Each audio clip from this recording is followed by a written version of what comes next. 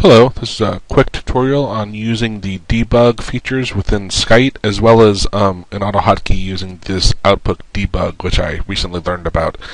And the post I saw on the forum, while it sounded really interesting, I had a hard time understanding what to do, so I thought a video would be a lot easier way to convey this.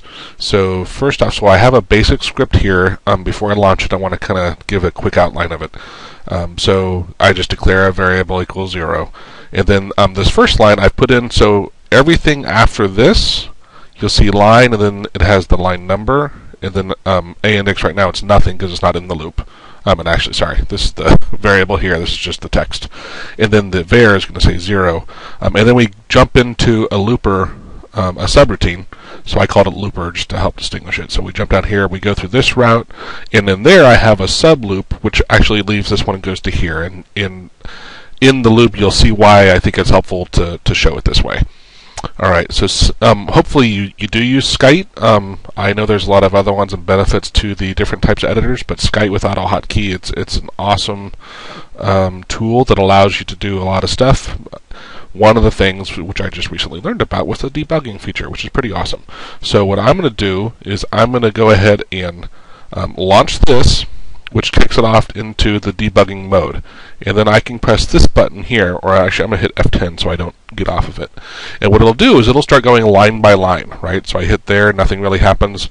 Right here, we're at row 10 now. Right now, you're not seeing any extra output because this is the first line. So when I call this, you'll see this output stream viewer output window open up. And it's displaying, as I mentioned, so this, I don't know what the STDERR, standard error maybe or something, but it says line 5, right, because this was in line 5 when the thing was called.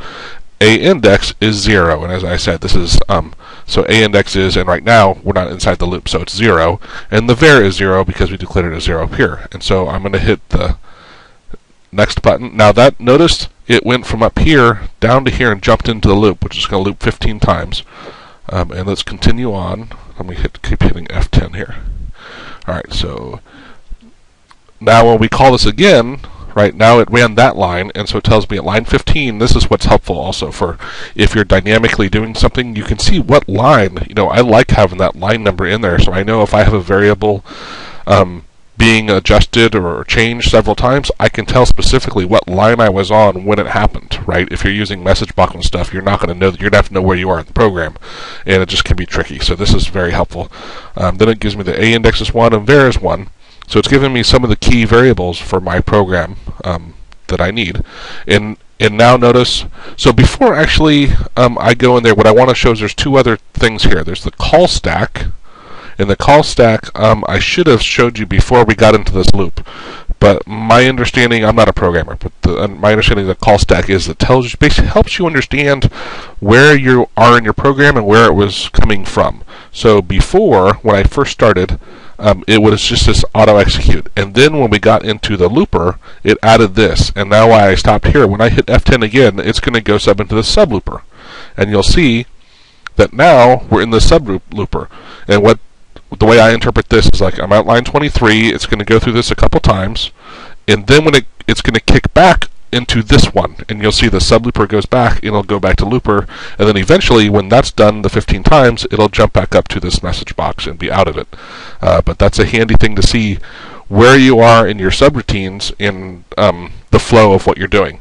And the other one I wanted to show was this is the variable list, which can be helpful. The other thing you can do, which I haven't fully explored yet, but you can double click on it and tell it to update it or something and see, I think, if it's changed, but I'm not quite too clear on that.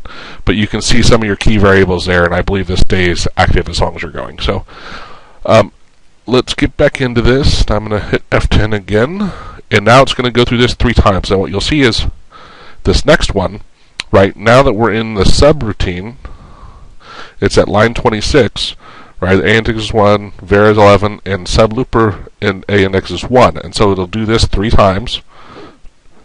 2, 3, and now, again, once we get out of this sublooper, it's going to return. So now we're back into looper, and I know we're going through here, and it'll go through 14 more times.